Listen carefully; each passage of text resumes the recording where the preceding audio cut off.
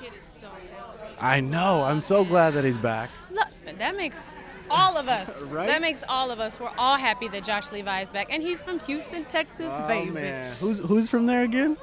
You know, just myself and Beyonce. Couple other cool people, Yeah, a couple right? other cool people. But yeah, so I'm just happy that, you know, we're growing well in Texas, and he needs all of Houston, Texas votes. All the Texas votes he needs. So yeah. Of course. Now, how do you feel about this year's X Factor, and how do you feel being a judge? I love being a judge. I'm having an incredible time being here and being a mentor. I think that's been one of the most exciting parts of being here is being a mentor, really.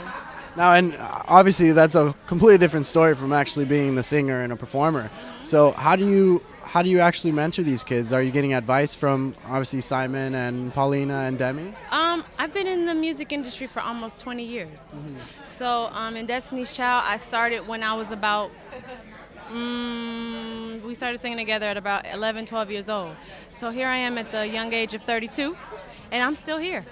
So I take all of that experience and all of that knowledge, and I apply it to what I'm doing here. Now, what do you think about the idea of mentoring these kids? Like, how would your career, which was already amazing, how would your career would have been if you had someone to mentor you in the beginning?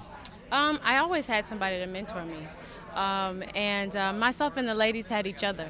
So in some ways, I felt like we were always taking care of each other in a way. Okay. So yeah. And then last night we had the issue with the voting, and they had to perform again. Do you think that kind of saved everybody? I think that there were some performances from last night that some would probably want to forget, and they redeemed themselves today. And I was really happy to see that. You know, it's that willpower that a lot of them have. Yeah. Is there any one in particular that you're scared of that's not in your team?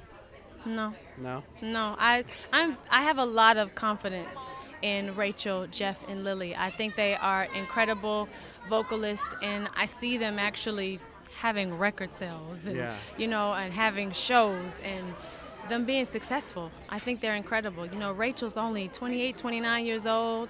Jeff is 36, 37, you know, and Lily is 54. But I would love to go to a show, and my mom and all her friends say the same thing. She's like, I could just listen to that Lily sing all day long. I was like, we're trying to set that up, Mom. We're trying to set that up, so make sure you vote. Very true, definitely. Well, thank you for hanging out with me, and hopefully we'll see you next week. Thank you, definitely. So, thank you.